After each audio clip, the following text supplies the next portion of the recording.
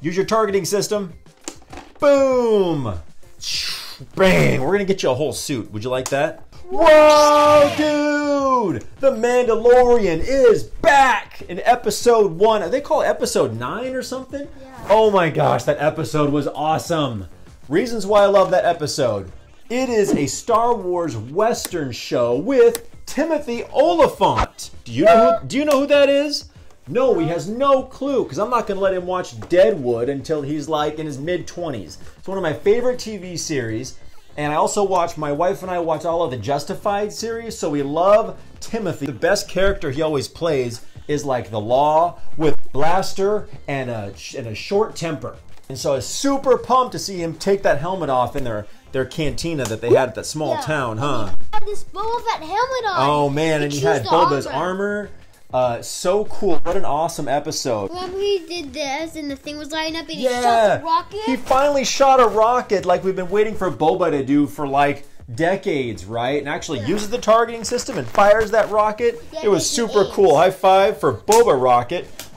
Man, by him using Boba's armor, he made Boba more cool, I think, right? Yeah. Well, he took an oath that he will keep on this helmet at all times unless in school. So one thing I love about this show is that it keeps tipping their hat and referring back to the original Star Wars trilogy. Remember in the beginning, guards, the ones that were guarding Jabba the Hutt? Yeah. Remember? And we saw them with the axes and they were like battling each other. Yeah. It's so cool and nostalgic to see those old characters from the past movies. Pick one part of the whole episode that was your favorite. That when they defeated that huge monster. Yeah, That, the Krayt Dragon. That was so cool, and I love how it didn't go according to plan, right? Yeah, it didn't like that. They like cut open his belly, and remember? Oh, they were harvesting the meat with their like sickles and stuff? Yeah. That was super And gross. we saw the bones like doing like that. That was disgusting. I just thought of something that when the Krayt Dragon blew up and the Mandalorian came flying out, I think that was kind of tipping their hat back to Boba Fett jetpacked out of that Sarlacc pit. Yeah. And they claimed that his armor protected him from being digested after Lord knows how many years. If you know how many years, leave a comment down below. Yeah, but when he got eaten, how did he come alive? The lore story about how Boba Fett didn't die in the pit that he fell into. What are your thoughts? Yeah, Dad, whatever you say. That's right. A good answer, son. And that was so cool in the beginning scene when and everyone held a gun to the Mandalorian's head and he used his whistling birds and they went and they killed them all. But then first, what did Baby Yoda do?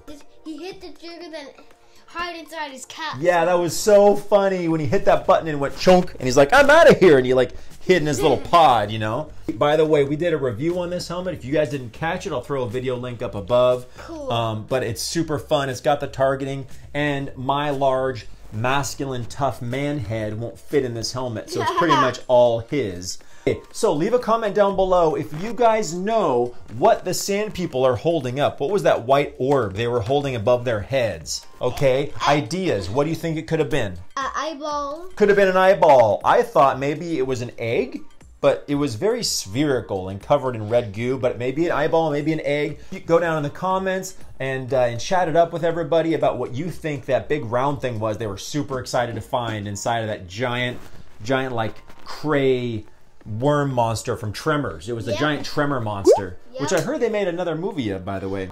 And then at the very end of the show, right, we see that dark figure turn around and walk away. So I have to say, I went into IMDb, my favorite website to refer to all the actors and movies and stuff, how to find everything. And I looked and I flipped through all the actors and I saw that guy's face and it said Boba Fett down below. So that was really Boba Fett out in the sand on Tatooine all by himself. And we see him at the very end of the episode, so I'm super pumped. We're going to see him. Has been like one of everyone's favorite characters. I've never seen so many mugs and t-shirts of a character who like barely did anything in the movies. I'm sorry, guys. He looks awesome, and he has one of everyone's favorite costume.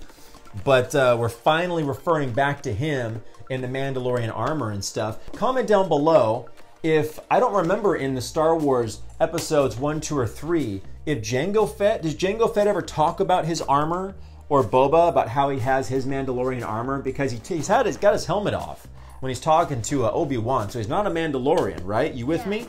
So, is Django a Mandalorian? Haven't done the research yet. Why don't you chat it up with us? We'll see you down in the comments. And thank you so much for watching. Have an awesome Star Wars day! Woo!